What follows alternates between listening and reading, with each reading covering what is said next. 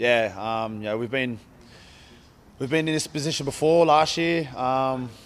Learnt from that. Like I said, we've just got to learn from what we did last night and move forward and just keep training well. It's different now. It's a quicker turnaround, and what's happened's happened, and it needs to be flushed really quickly because 6 days' time we'll be playing again.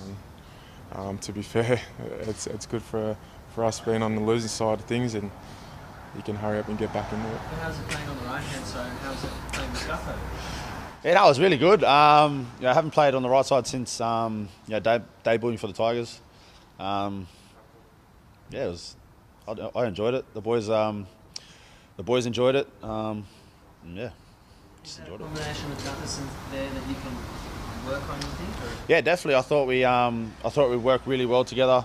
I was comfortable and happy out there. So. It was good. Is it any different when you're doing the guys with the corner? Is it?